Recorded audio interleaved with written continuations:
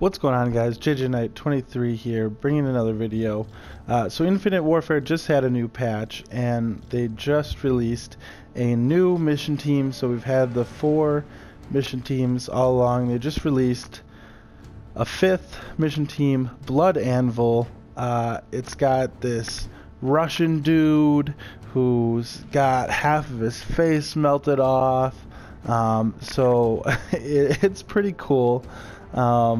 They have new Quartermaster collections that you can collect. Not there. For Mission Team Depot, you have the Talesman with the Widowmaker, Armageddon. It's a nuke variant of the Karma 45.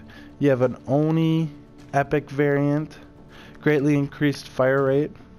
You have a legendary nuke variant HVR. I'm really excited about this one because I love the HVR, as well as a epic version of the Karma 45 with Berserker.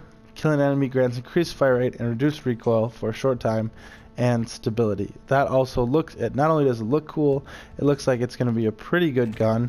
In addition to that, they released even more prestige emblems. Now you can prestige all the way up to level 30. In addition, you're going to be able to get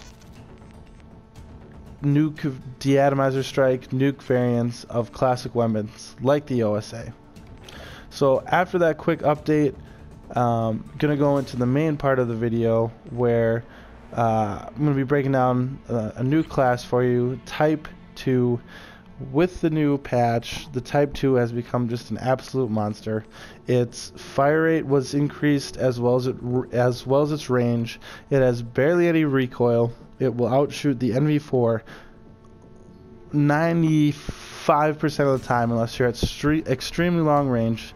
It'll outshoot the K-bar at medium range. The only time the K-bar will outshoot it is if you're very, very close to you as well, and it has way less recoil than the K-bar. It's just an absolute monster gun. So I use it with an ELO, quick draw, particle amp, which is basically long barrel, and a grip, just so it's absolutely as least recoil as possible. Then I got dexterity so I can reload, hardline just to get kill streaks faster, and hardwire because it just counters everything. And then I got the UDM Bonanza. I really like this machine pistol as a secondary. It works pretty well.